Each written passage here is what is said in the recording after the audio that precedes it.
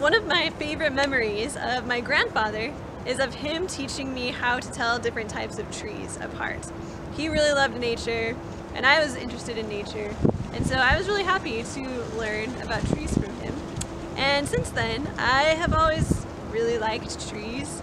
I like to know the difference between different types of trees. I like to know how they work, all of the different processes that are involved in their life cycles. So I wanted to share a little bit of that with you today, and I'm going to tell you how to tell different types of conifers apart, which is what my grandfather taught me the first time he told me how to tell trees apart. And conifers are part of a division of trees called Pinophyta. Sometimes it's called a phylum, sometimes it's called a division. And they include common trees like firs, spruces, and pines. And you may or may not know the difference between these types of trees. A lot of people just see a conifer and they think of it as a pine tree. So we're gonna learn about the difference between them. So there's actually a conifer behind me, and we're gonna learn whether or not it's a pine tree. So let's take a closer look at the needles, because that's how we're gonna tell. Okay, so here's a closer look at the needles on this tree. I can tell you it's not a pine tree because the needles are not in pairs. In a pine tree, the needles will be together in pairs. Since these needles are coming out just as single needles from the branch, I can tell you that this is a spruce tree. Now there are other trees where the needles come out as single needles, but these are very sharp needles. They're actually squarish if you kind of try to rotate them in your fingers. They're not completely round, and they're very stiff. So when my grandfather taught me about the different types of conifers, he taught me the 3 S's of spruces. And if I'm remembering these right, they are that spruce needles are sharp, square, and I think maybe stiff. So that is the easiest way to tell if you are looking at a spruce. Now it's also interesting to look at the cones of conifers. They do generally have cones, which makes sense since they're called conifers. And spruce cones are very soft. I mean, they may not seem super soft, but compared to pine cones, these are very soft and flexible. When spruces start to have new cones, sometimes they're this pink color, which is really quite pretty. If you look closely, spruces have some really cool cones. Spruces generally have a very full shape. You can see this is a very big tree. Looks very healthy, lots of branches. So spruce trees are often, they often look more like Christmas trees than pine trees do, just because of their shape. Hopefully you can tell that this tree behind me is a lot different from the tree that we looked at first. You can see that the branches are a lot sparser. There's just less branches. The needles are a lot longer.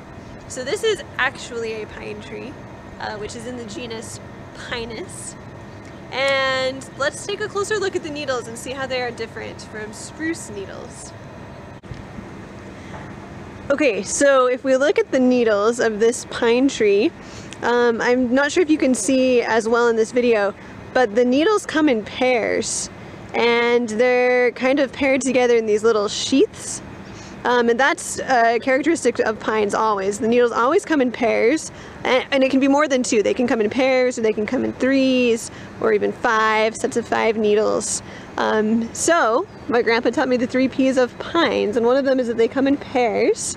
I believe another one was that they were pointy, and of course pine needles are pointy, and I cannot remember what the 3rd P is.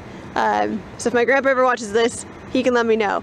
But basically what you want to remember is that pine needles come in pairs. The cones of pine trees are a lot harder than spruce cones. They're just not soft. So that's another way to differentiate between pines and spruces, is to look at the cones. So there's a lot of really interesting things about pine trees. First of all, they are some of the longest living trees in the world. They can live thousands and thousands of years depending on the species. There's some bristlecone pines that live up to 4,000 years. Pines also have a lot of uses. The inner bark of the pine is edible. I've never eaten it myself, but I know people do eat it. Supposedly it's high in vitamin C and vitamin A. Pine needles can be boiled and you can make a tea out of them. I have tried this, it is good. Don't go around and just take random pieces off of trees and eat them. That's not safe. You don't want to just start eating things and poison yourself. But those are some interesting uses for pine trees. And then of course, some pine tree species produce pine nuts, which are delicious. This beautiful tree behind me is the third type of conifer we're going to learn to identify, and it's a fir tree in the genus Abies. And they're beautiful trees. They make great Christmas trees. So let's take a closer look. Okay, so if we look at these needles, you can see that like a spruce, firs do not come in pairs. They come out just as single needles from the branch. However, these needles are different from spruce needles in that they are very flexible. I don't know if you can see that, but I can bend the needles without breaking them, which you can't do with the spruce. So one of the 3 F's of firs is that they are flexible. The needles are flexible. They're also rather flat. And then I believe the 3rd F was something like furrowed. So there's almost kind of like a line, sometimes like a white looking line on the underside of the needle. So 3 F's of firs: flexible, flat, and furrowed. The general shape of the fir is kind of just like a classic, again, kind of Christmas tree shape. So I hope you've enjoyed learning about some different conifers that are common in our area. There are other conifers besides spruces and pines and firs. In fact, this bush in front of me is a juniper bush, and this tree behind me is a cedar tree. And those are also both conifers. So if you're interested in this, you can explore and learn about a lot of other species that are part of this division.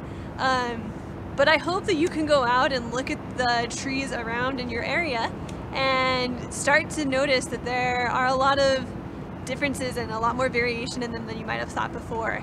And I hope this can give you a greater appreciation for the world around you.